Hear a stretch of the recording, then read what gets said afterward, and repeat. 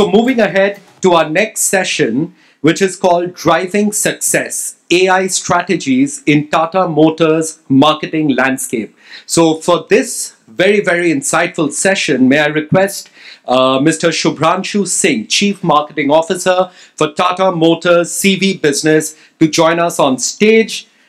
Over to you, sir. Can we have a big round of applause, ladies and gentlemen? Thank you, Costa. I don't know if I'll end up disappointing you, but my talk today has nothing to do with Tata Motors as such. I was invited to speak on AI. But for those of you who go to conferences often, and I get to go quite often, there are 2, 3 things that I have observed. One is there are conditions, I wouldn't call it a disease, but there are conditions that are quite manifest. One of them is declare things deaditis, as I call it. Everything is dead. Marketing is dead, TV is dead, print is dead, funnel is dead, direct marketing is dead. So this is sensationalism which helps you to engage with the audience. The second frequently encountered problem is expertitis, as I call it, which is that everybody becomes an overnight expert. The moment an invitation comes in, you go and see 2 YouTube videos or read 1 or 2 articles, and then suddenly you're an expert. Especially if the subject is a newly minted subject, in which case the audience won't know much about it in any case. It's that much easier to become an expert. And the third is futurism, which is nobody is willing to put their neck out and speak about the next quarter, the next month, or the next year, but everybody is delighted to speak about what will happen 15 years from now. Because as you know, in the long term, we are all dead. But in any case, even if you were predicting wrong things in 15 years' time, the people who would remember, firstly, nobody would remember. And even if they did remember, you could say, but I also spoke about input conditions, etc., which changed over this period in time. So what I hope to do today is my position here is none of the following. I'm not an expert, although I am an observer and a practitioner and an end user. So I've been thinking about this, I've been writing about this, and thanks to people like Dun & Bradstreet, I get to present about it every so often. I am also not going to declare anything dead, because I have come to talk about something which is just getting born and being alive. And lastly, I'm not going to talk about the future at all. I'm going to talk about what has happened in the recent past and what's happening today. One of the guiding traits of this phenomenon is that by the time I get done in the next half hour, the world of AI would have changed. So much of what I would say would become invalid by the time you guys finish lunch. So firstly, AI is not new, and the reason I'm referring to notes, usually I do gibberish quite well without referring to notes, but because this is a technically sensitive matter, I will refer to some. AI is not new. When you use your GPS to come here, or when your word processor prompts the next word, or if your refrigerator beeps with some information, that is, for all intents and purposes, artificial intelligence at work. But the issue is that with the generalized environment which has got this huge novelty on account of generative AI, that has made people very, very curious. In my first job after engineering school, before I went to do my MBA, I worked with HCL HP, and as a part of the management training program for the year, they put me in a shop for a few weeks in the M Block market in GK in Delhi. And this was the year 98, 99. So people, no, sorry, what am I saying? 96. So people were coming to see internet. And so whole families would come and say, "Humko internet dikha dijiye ji." And then I would dutifully put on the modem, and it would, for those of you who were alive back then, I see a young audience, it would go krrrrum, krrrrum, it would take a while to load up. And they would say, "Pintu aa jao, internet chalu hone wala." And then all of them were, and then it would slowly load up line by line, a black and white screen of text, and they would say, "Yehi internet hai." Sir, this is what it is. But then from that height of expectation, it actually morphed into so many ways that were inconceivable at that point in time. In fact, we used to import Packard Bell home computers or put creative multimedia kits because our 19,999 computer wasn't groovy enough. So we used to jazz it up so that people could see some bells and whistles and imagine this. Now in AI, the fundamental issue is that the jazzing up is happening at a blinding pace. So man or society or even technical experts are not able to catch up with the development of it. But of late, Chat GPT, I'm sure everybody has seen, is what is engaging people. So AI is not new. There was a paper published in 1948 called A Mathematical Theory of Communication, which was almost prompting what is next in a sequence of letters. So those of you who have seen general intelligence tests, the adaptive part is to understand pattern and then predict what's coming next. And then Alan Matheson Turing very famously said, a sentient machine, whereas the machine would be able to conduct a conversation, and then we are in the machine era. And from time to time, science fiction has actually blended into reality, and reality has tended to look very much like science fiction. But I think in 2010, when we had Sophia, the humanoid robot, it made people believe that something physically tangible could arrive, which would be very human-like. And I think this is a part of human arrogance, that we tend to believe something is superior when it is like us. I don't know why that arrogance should persist, because in the machine era, we should acknowledge that the machine is likely going to be superior. And then, of course, in 2020, with generative AI, it has thrown people into the realm of asking the machine for what's next. Although with search engines and with things like Alexa, etc., this was quite established already. In fact, I'll give you a quick anecdote as I move to the next one. My son, who is now 15 years old and a very irreverent teenager, a few years ago, I think just after COVID, when the school was still being conducted online and teachers were trying to grapple with how to conduct a class on Zoom, they weren't paying much attention. So I told him one morning, his mother told me that he's not doing enough of homework, etc. And I was being the middle class father and telling him how I would get up at 5 in the morning and go for chemistry tuitions when I was preparing for the JEE. And he was lying on the sofa, and next to him was Alexa. We had just got that. And then he said, Alexa, who is Shubhranshu Singh? And Alexa said, sorry, I'm learning new things, but I don't know about this person. And he told me, he said, what a loser. Why did you have to get up at 5 in the morning? So we built this. Humans have created this, but I don't think we quite understand this, because the spectrum is from utopia to dystopia. And let me explain that. The conventional means by which we did things, right now I'm clicking. Earlier when I was a management trainee in Hindustan Lever, we still had the acetate sheets on a projector on an OHP. And sometimes if you were adventurous and you forgot your acetate, it would actually physically melt on occasions and stick to the damn projector. But this was the conventional view, that things are manually done and machine takes over and automates it. And therefore there is great comfort for people in saying it's doing something that we command it to do. But in the world of AI, the fundamental difference which will hit marketers perhaps hardest of all is that it is by definition fluid and dynamic. So it is doing things on its own. And automation to intelligence, the missing link is that the machine itself is able to understand what to do next. And by definition, therefore, it is unstable. And human beings are very uncomfortable about unstable systems. Human beings are generally anxious as well. In case you have not understood that, I request you to pay attention next time Indigo calls for its flight.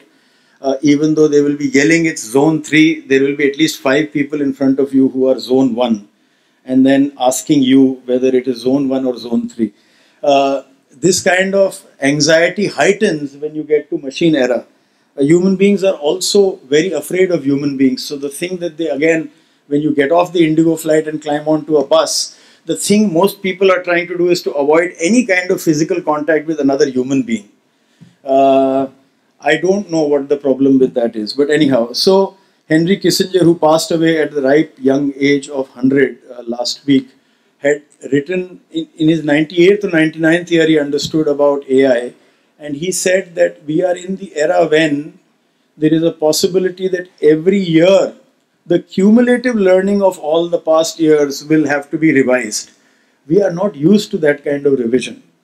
Uh, all of us know multiplication tables to 15, 16. If I were to ask you multiplication table for 382, naturally you'll think I'm a fool. But the machine doesn't care if you're asking it a multiplication table for 3,082,082. It will do it in a second, and we are not used to this. And this came to life with the Go challenge. So Wei Qi, for those of you who are familiar with this Chinese board game, is by definition fluid.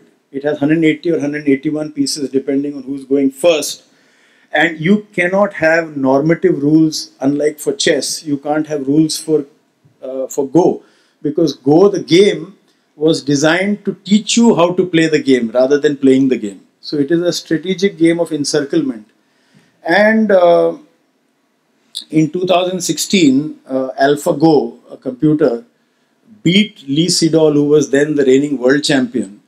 And it was only fed with the rules, the basic wireframe rules of Go. And then it played at the rate of millions of games at the quantum computing level with itself and taught itself Go better than the world champion. So to set this in the context of, say, chess, today at the level at which quantum computing is attempted for AI master systems, if you were to teach a computer the rules of chess that is fed in as code, it will then play with itself, and within the span of an hour and a half or 2 hours, it will know more than 2,500 years of chess development. Let that sink in. And then, in all likelihood, it will play sequences or frames that have never been attempted by a human being in the past, because human beings are only learning from other chess players. By the way, in I think 2019, the reigning Go world champion then beat the computer. But the question is, can we learn from the artificial intelligence system? And at the level at which they process information, it is very likely not to be the case. Now, as I spoke about, what is it? If I give you a pen, you can draw better than me, you will draw better than me. If you can write poetry, you will write poetry. If I am literate, I will write my name or ABCD. That is the functionality of the pen, but the manifold ways in which it multiplies is beyond our comprehension. So if you, for example, know how to write Mandarin, and I give you a ballpoint pen, the pen is an instrument, but you will be able to write Chinese characters, which I can't because I don't know the language. The computer doesn't have that problem. It will scrape from everywhere and it will learn Mandarin and produce those characters in no time. So how does a human being compete with that kind of a thing? So many experts have said that the last time such a change or an epoch happened was when the printing press was invented, the Gutenberg press in the 15th century. At that time, across the Christian world, across the modern world, the age of religion was the predominant age. So everything was taboo. You had to adhere to a code. And what the printing press allowed to do was, beyond what was liturgy, it printed things and made it accessible to people. Knowledge expanded, knowledge got codified. If you had the book and I had the book, both of us had access to exactly the same information, which had never happened in the past because handwritten books were the preserve of the elites. So once that happened, you had expanding information in libraries. And for many of us, I'm 49, so when I was a kid, the dinosaurs were still roaming the earth. We used to, if you did well, I did well in class 7 and my grandfather bought me the Encyclopedia Britannica. I think it's still there in my family home in Jaipur. It was red and leather bound, and nobody I knew had ever read it back to back. But everybody was very proud that somebody or the other had bought them the encyclopedia.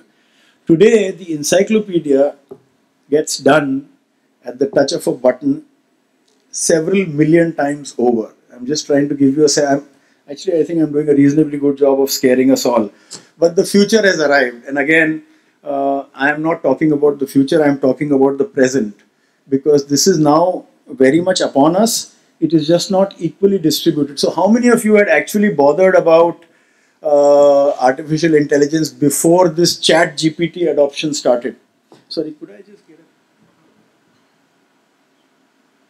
Can you raise your hand and let me know how many had bothered to think about artificial intelligence before chat GPT? Okay, about two people in the back. I think he is from the organizers. He doesn't count. He's lying.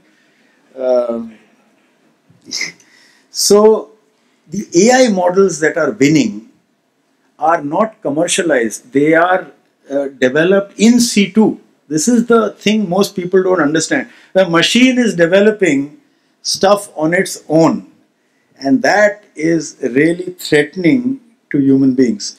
Now, let me get to AI in recent times. First of all, ChatGPT, everybody knows, had 100 million users in 60 days. But what people don't know is on the back of that, there was $40 billion of investment in the first 5 months of this fiscal year. Now, $40 billion is a lot of money operating on the same, in a sense, the same source code. And the way in which machine intelligence is, it has two parts. The primer is the code. In the case of chess, you code the rules in. And the second part is the data, which it then pulls and learns on itself, by itself. That is the difficult part. And when Stability AI raised funding, you see, you have to understand a large part of the development here has happened, I won't say illegally, but definitely under the radar. So there is a bona fide entity, which is a commercial entity. Then there is a not-for-profit entity. It is a research entity. It has vacuumed data from across the world, scraped your data. So for those of you who are happily saying, I accept cookies, thinking you'll get a biscuit, that data is now sitting with some large AI generator. It's gone. And that is why the Americans today have a huge advantage over, say, the Chinese, because the largest volume of internet accessible data is in English. So they have a lot of unstructured data to teach their own systems. And this data has been pulled out. And now, on top of that, they are doing generators like Studio. Now, if a machine is able to pass the bar exam or win a global prize in art, you know, and that's already in the past, where will it go next? This is the question. What is the AI engine race? The AI engine race is basically that everybody right now is struggling to say, I also have a Me Too chat GPT. I mean, in our part of the world. Of course, the Chinese have equally superior core intelligence operating as AI, but they don't have as much data, and they are now being choked from getting the microprocessors or the processors that are necessary to enable those AI systems, which I'll speak about in a moment.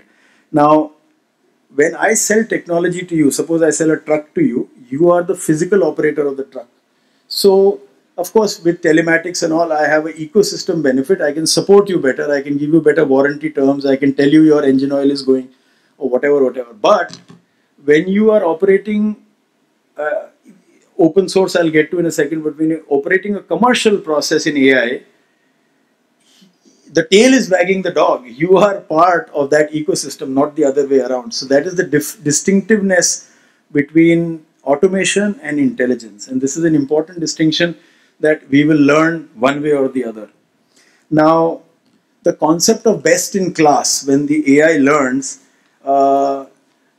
say, you're sitting on a chair and you think that the chair has no intelligence, which is a fact. It's a non-living thing. But if I were to take your intelligence or your knowledge as a proportion of the total intelligence or knowledge that exists in the universe, right? Then the chair and you are actually cousins, because it's only a matter of what happens after the 30th decimal point, right? Because you know infinitely small portion of what the whole world or universe knows, and your chair knows nothing, but that is in relative terms more or less in the same zone. So our chair and we are as intelligent as each other. This is also true in computing versus a machine. And in the rapidly evolving landscape of technology, they in turn help each other. And for those of us who are in competitive environments, we know that humans are not very good at helping each other. And again, if you've been on an Indigo flight, the existential fight for overhead baggage space. Actually, I should not only say Indigo because I'm from Tata. Any airline, as you get in, the fight for the overhead space is almost as if your survival on the planet depends on getting in first. And then I've noticed very often when the later guys come, they get up and see whether their suitcase has been displaced or not. So humans are worse off at collaborating than machines are, and machines can be programmed to collaborate. Humans are difficult to program that way. Now let's talk about the unstable nature. I've alluded to it. Let me give you a quicker sense of it. Acquiring and analyzing new data happens in two ways. Say I meet you and you say your name is Sham. I say hello Sham, nice to meet you. Now I know you are Sham, but there are 5 million other Shams in Greater Bombay. So I don't, next time, and there are very irritating salespeople who call me all the time like this. Hello sir, this is Supratik. Now I don't know which Supratik, right? You remember I met you at the DNB whatever seminar. So how are you today? And then they generally want to have a conversation without giving any other context. So the machine understands that you are that Sham, which human beings don't. Now it learns further that this Sham is different from every other 5 million Shams that they have met in the past and put some marker on it. A human being, it is impossible. And for those married men who forget their marriage anniversary, you realize why our data fails after a certain while. In contrast to traditional automation, AI possesses the inherent capacity to reboot from the morning. Let me give you a human example of this. If you are very tired and you go to Vijayawada and you go and sleep in a hotel, it happens to a few of us, or maybe I am an exception, but if you wake up in the middle of the night and it's dark, you don't know where the loo is because you're used to the map of going to the loo in your own master bedroom. And then some boot file kicks in and says, oops, I remember now, I am in Vijayawada, this is not my house in Bombay. And then you are reliant on switching on the light or figuring your way out. Or if suddenly the room went dark and I had to grasp this bottle, I would grope for it because I know generally it is in this direction. But if you put me upside down and put me in Panvel, then I have lost track of where this is, right? So you don't have to go to Panvel. You take a map of India, turn it around and quickly try and locate your hometown. You will have difficulty doing that. Or if you remember that trick of, how blue is written in red and then you're given a pressure test to quickly recognize the alphabet and the color conflicts in your mind when you're reading out red because your brain is telling you red is that kind of red, but it's written in blue. So you get jammed. Well, the bad news is the computer doesn't get jammed. It is firstly billions of times faster than you and it does not make mistakes. And the other computer helps it in recognizing it, whereas in our case, they will only laugh at you when you make a mistake. So the capacity for self-learning and constant updation is something humans cannot match. Now let me get to the economic impact. First of all, there is $100 billion in cloud computing spend in the world. There's $500 billion in digital advertising, give or take. And there is $5.4 trillion in e-commerce sales, as per IDC and Group M. I was at Cannes earlier this year, and I had the chance to be in a small group discussion where Sir Martin Sorrell was giving generally pessimistic outlook of the world as it is today. And he said there is no chance that a media planner who is 27, 28 years old can compete with the algorithm because it is simply physically not possible to have computing. So the only thing for which a human manager would be better off is to apply judgment. Now, in the AI age, the question is, what is judgment? Semantically, if I told you Sham kicks the ball and I told you the ball kicks Sham, you will say, no, the ball kicks Sham is simply invalid. Why? Because in the English language, you think ball is that spherical thing and Sham is the name of a person. It's a proper noun. But if I say I imagined Mongolia and I said, Khao Thu kicks Binjo, you have no clue what I am talking about.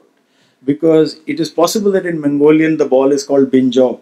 Or let's paraphrase it in a spectrum now. If I say Sham kicks the ball, what is the ball? Is it that spherical object or is it the ball of a ball dance? or is it the ball of a chained wrecking ball? Technically, you don't know. So what we are doing is basically recognizing the pattern as per convention. You are clueless when I talk to you in Finnish. If I give you the same sentence in Finnish, you have no knowledge. The computer knows. If it has vacuumed Finnish, it will know exactly which ball and every interpretation of the ball. So the economic impact is that at the touch of a button, you are getting fantabulously higher output. Why would you depend on a human being to do that? Now let's look at regulation. One of the good things in the modern world is if governments are worried about regulation, means ये चीज valuable है, इस पे regulation आ गया. And this is what has happened in America. You may know President Biden signed in about 20 days ago a presidential order under the Defense of United States Act. So the processing and regulation, particularly of deepfakes, in the US is now an act of national security, and accompanying it sales of things to places like China, etc. The UK also had a safety summit at Bletchley Park where they called 100 world leaders, and Elon Musk was one of them. So there is increasing amounts of regulation happening. So what is the big tech challenge? Their business might suffer in a big way. $300 billion in annual revenue.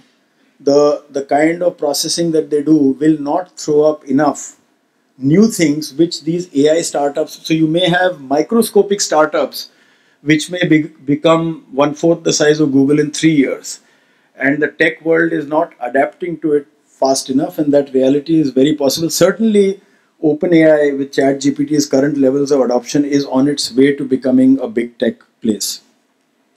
And the metaverse bet that had been made for Meta or for Verse could have been an AI bet as well. I think they missed it by about 12 to 15 months. So maybe they will regroup. The big tech will also regroup and come back to it. Now let's look at, I will skip through this, I've already spoken about it. Basically, it takes three things for a country to become a national AI power. It takes people with intelligence and ability to understand the processing of the system or coding of the system. It takes computing power. So you have to have a chef, you have to have the pots and pans, and then it needs to have the data, as in the thing that goes into the recipe. America has a decisive advantage on all three. It is the headquarters of the world semiconductor industry. It has enormous talent which it vacuums in from all parts of the world. And as I explained, it has open access to the largest internet data pool that ever existed. Chinese are a close second. They have very good talent at hand. They are able to put that expertise to work. So their computing system, which is treated at par at the highest level, is called WuDao 2.0, and that's the Beijing Academy of Artificial Intelligence. And in terms of computational complexity, is rated as the best in the world, but it doesn't have the data power. It doesn't have the ability to cook up enough. This is the challenge that they face. And where is India? India's ability is, I would say, middle order right now in terms of talent and tech. Yes, we are not barred, so I guess we will get to chip environments and microprocessing capability. When it comes to data, we are even further down. And by the way, another problem that China has is most of its open accessible scrape-worthy data resides in places like Baidu or, so it is on apps. It is not in the open internet. So it is not openly accessible for learning. So India is middle order, but on the right side of the line. So I would say we need to go much faster. Now let me come to expression.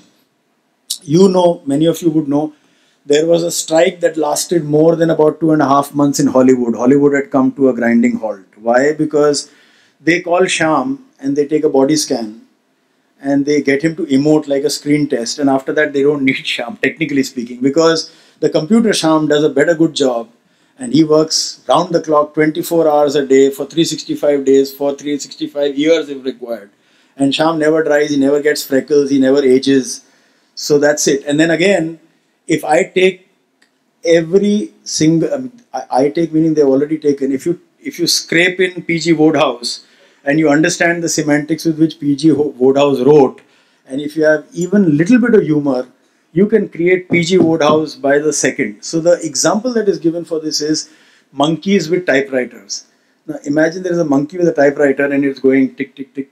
It will, every third or fourth time it may say something like BAT or whatever, LOVE, whatever. Now imagine that this monkey is not one monkey but 600,000 billion monkeys, and or is one monkey with infinite time, whichever way you want to do it. So there is very good chance that by random typing he may produce all the works of Shakespeare. Because we say, no, it's not possible. We say it because human beings are not able to get to what is probabilistically called P-doom. We are not able to calculate the probability of this kind of massive computational. How can a monkey typing reproduce all of Shakespeare? Because वो तो randomly लिख रहा है. But वो monkey एक नहीं ना, 600 billion monkeys with infinite time, there is very, very good possibility that they will produce not only Shakespeare but every literature known to man simply by random accident. This is the kind of multiplicative factor that will happen in the world of computation. It's already happening. So we have to, and an algorithm will make cannon fodder out of your lifetime of work like this in a matter of seconds, because it just scrapes who you are. So if you think your credit card data that has been thieved and credit card fraud has happened to you, you prepare for that at a universal scale. Let's talk about AI and art generation. Now, Stable Diffusion, for those of you who know, has about 1 crore users every day, and it's increasing at the rate of doubling every 3 months. Now, that art, for a person to sit at an Apple workstation and produce that, takes several hours. And there is a case which is being fought. In fact, yesterday I think was the hearing at OpenAI for what is called similitude. So I take your work and I take every other work you have done, and after that I produce replicas. It is impossible to say which is real and which is not real. And so it throws up the question of content ownership. There are several these image generators. Stable Diffusion is the most well-known. Midjourney is another one. You cannot say that this is my work because it has not. It has produced it of itself, but it has sniffed you out completely. So what is yours and what is not yours is a question. So we all go to the Louvre in Paris and see the Mona Lisa, and the printout that we buy and hang in our drawing room is not the real Mona Lisa. But in the digital world, that distinction doesn't exist. So how do we know which is real and which is not real? Narrative building is another thing. I am from Rajasthan, so if somebody comes here and says I am from Rajasthan, I'll say, aha, nice to meet you. But imagine if I could vacuum information in this room and know not only that you are from Rajasthan, but you are from Jaipur, that you went to the same school that I went to, that your uncle lives 2 houses away from, and I knew that before I met you. That kind of foreknowledge would give you a huge advantage. And this is the kind of foreknowledge that, let's say, a political class would have now in connecting little isolated micro communities just in time for elections. And this is another concern that is moving governments to look at regulation. So with that, I think I come to the backers and detractors. In popular literature, it's called boomers and doomers. Doomers are those, horribly I sound like a doomer, although I'm actually a boomer. But doomers are people who are saying, this is it, this is the end of the world. And it is being helped by people like Geoffrey Hinton. Geoffrey Hinton left Google. He was a leading AI practitioner. And in his latest prognosis, he has said that if not immediately regulated across the world, by the way, there is a 30%, there is a 10% chance that humanity would be extinct in 30 years' time. Now, the question is again not that it's 12% chance or 50% chance or 8% chance. The point is that if you leave, it's like a fire or debt. If you leave one part unregulated, it then spreads from there all over again. So this is the probability of doom that people are talking about. And then there is the future of open source AI. So traditionally we know coders tend to prefer open source. They don't like big tech. They don't like walled parks. In this case, open source is in many cases more dangerous, or it is being qualified as more dangerous, because open source invites people in to tinker, whereas licensed and controlled is generated at an industrial scale or at an industrial level. So OpenAI is a vivid example. You know that Altman left the firm, then was pulled back. The whole board fiasco that happened in the last month was the genesis of it, and the culmination of it was to do with safety.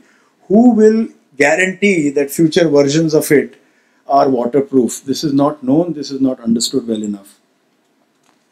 Now, the thing that I should actually be qualified to talk about, which is generative AI in marketing. So, this is the hype cycle. It always happens. If you take the case of augmented reality, a few years ago, everybody was talking about augmented reality glasses and so on and so forth. And then it petered out because you've been there, done that. From that peak of expectation, it did not go into very many new directions. There are two things that happen at the peak of inflated expectation. Either things multiply or things collapse. Clearly, in the case of television, in the case of the development of the internet from when I was at the HCL store, things multiplied and had myriad expressions. There are things which go kaput. It was good, it lasted for a while. You may remember the Segway, which was a standing cycle kind of a thing, which was meant to transform urban transportation.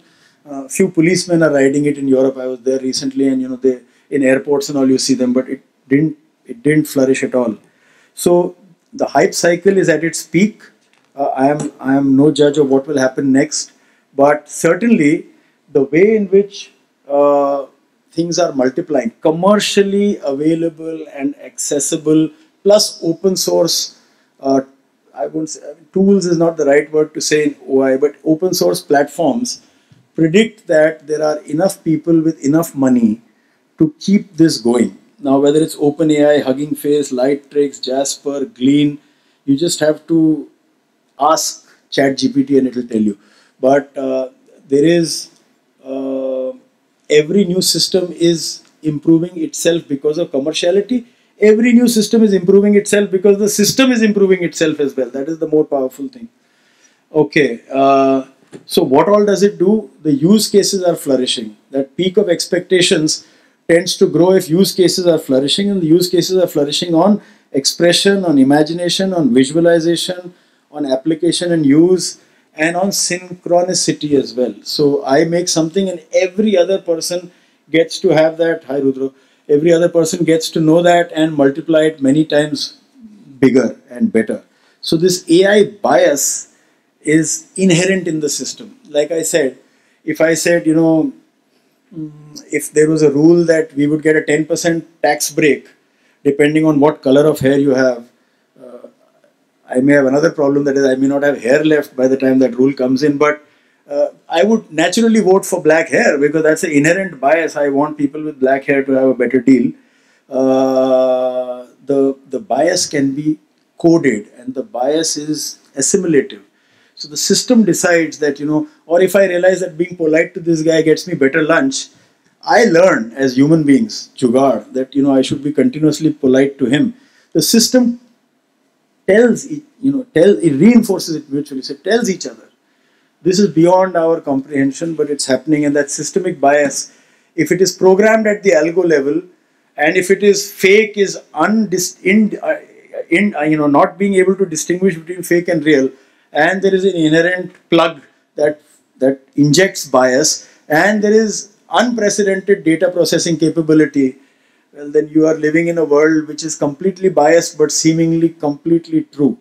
And this is not something that we have encountered. Only as children, when we went to an Amitabh Bachchan movie and you came out for about 5 minutes, you thought you were Amitabh Bachchan till your mother scolded you and then you were back to being whoever you were. But the reality of the system, I think this is a mechanized way of telling me to shut up and get lost because I'm well over my time in any case.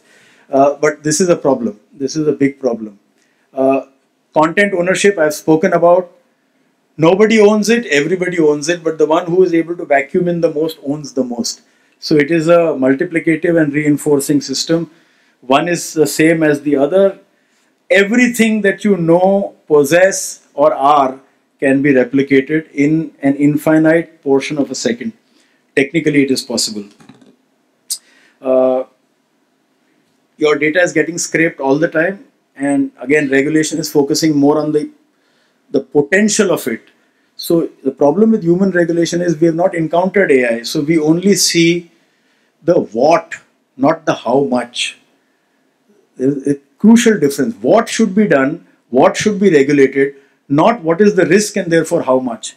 So is deepfake a bigger concern for, certainly for politicians and film stars it is, but for me and you, our meager savings and our financial information is a bigger concern.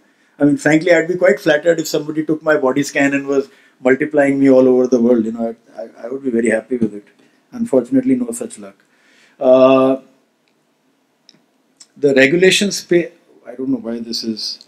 Uh, are we being able to verify things? Verification is the touch test that human beings applied. What is verification in the AI age? There is no equivalent of verification. That is why everything that we say is a certified, bona fide, government regulated. I attest that he is Mohit from Dun and Bradstreet because he gave me a card and I believe him. But in a multiplicative system, there are now a million. It's like, you know, the Indian mythology where everywhere you're looking, you see the same thing. Then who is to verify?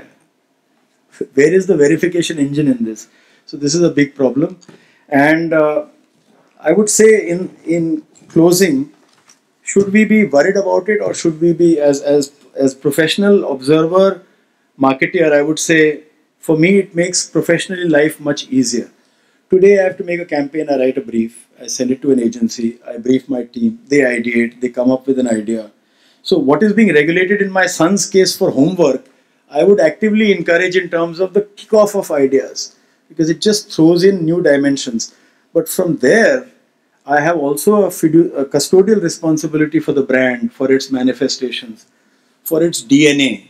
And that is a risky thing because, you know, if that goes uncontrolled and can be sucked out of my system and there is no great gate protocol, then that's a very, very big risk. The small can become big the very next instant, and the big can be multiplied in unintended ways the very next moment. So I have not spoken about, you know, the risk of somebody getting source code for how to make a bomb or how to make a new viral strain, but all of these are also, frankly, things for President Biden to worry about. But I think as a whole, as humanity, we should be optimistic on the delivery side of it, and we should be cautious on what is happening to us as individuals, because unless there is a social recognition, like it's like environmental concern, if it's taught in school, if it's ingrained, then it becomes social code. Otherwise, it's somebody's hassle. He just doesn't like smoke. I don't know why. This is not, the problem needs to be addressed more deeply. That's all I had for you today. Thank you very much for your time.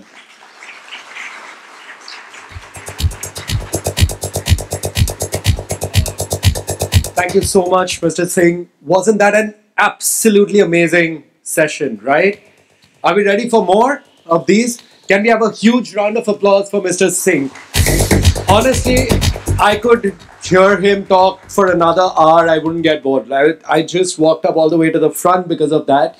And now may I request Mr. Mohit Gupta, Senior Director of Sales at Dun & Bradstreet India, to hand over a memento.